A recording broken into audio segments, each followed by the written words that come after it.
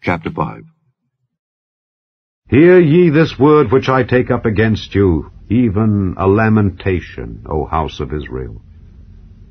The virgin of Israel is fallen, she shall no more rise.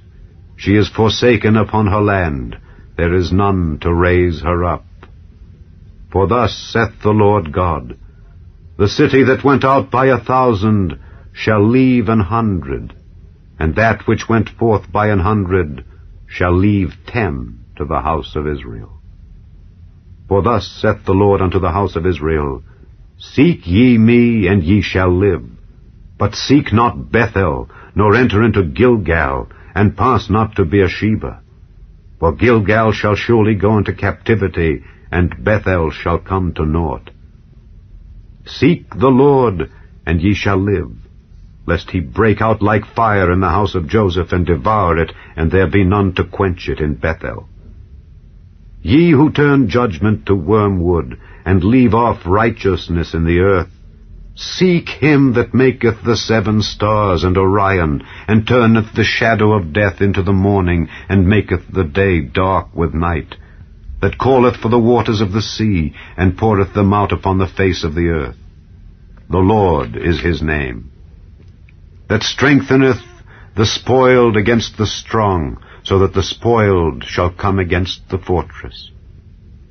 They hate him that rebuketh in the gate, and they abhor him that speaketh uprightly. Forasmuch therefore as your treading is upon the poor, and ye take from him burdens of wheat, ye have built houses of hewn stone, but ye shall not dwell in them. Ye have planted pleasant vineyards, but ye shall not drink wine of them. For I know your manifold transgressions and your mighty sins. They afflict the just, they take a bribe, and they turn aside the poor in the gate from their right.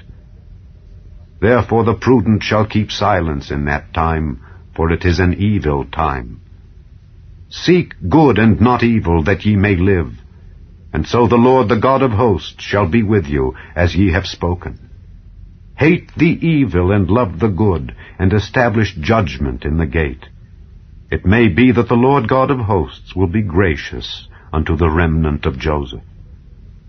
Therefore the Lord, the God of hosts, the Lord saith thus, Wailing shall be in all streets, and they shall say in all the highways, Alas, alas! And they shall call the husbandmen to mourning, and such as are skillful of lamentation to wailing. And in all vineyards shall be wailing, for I will pass through thee, saith the Lord. Woe unto you that desire the day of the Lord! To what end is it for you? The day of the Lord is darkness, and not light. As if a man did flee from a lion, and a bear met him, or went into the house, and leaned his hand on the wall, and a serpent bit him. Shall not the day of the Lord be darkness, and not light, even very dark, and no brightness in it? I despise your feast days, and I will not smell in your solemn assemblies. Though ye offer me burnt offerings and your meat offerings, I will not accept them. Neither will I regard the peace offerings of your fat beasts. Take thou away from me the noise of thy songs, for I will not hear the melody of thy viols. But let judgment run down as waters, and righteousness as a mighty stream. Have ye offered unto me sacrifices and offerings in the wilderness 40 years, O house of Israel?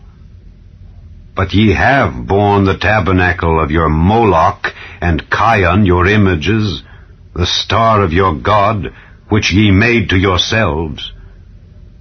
Therefore will I cause you to go into captivity beyond Damascus, saith the Lord, whose name is the God of hosts.